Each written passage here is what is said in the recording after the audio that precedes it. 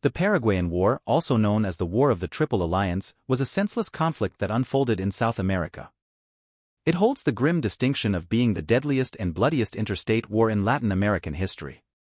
The president of Paraguay, driven by an obsession with the character of Napoleon, believed that emulating him meant declaring war on Brazil. Thus, this war emerged seemingly without any justifiable cause. The war led to the death of 70% of the adult men in Paraguay, leaving a devastating impact on the region.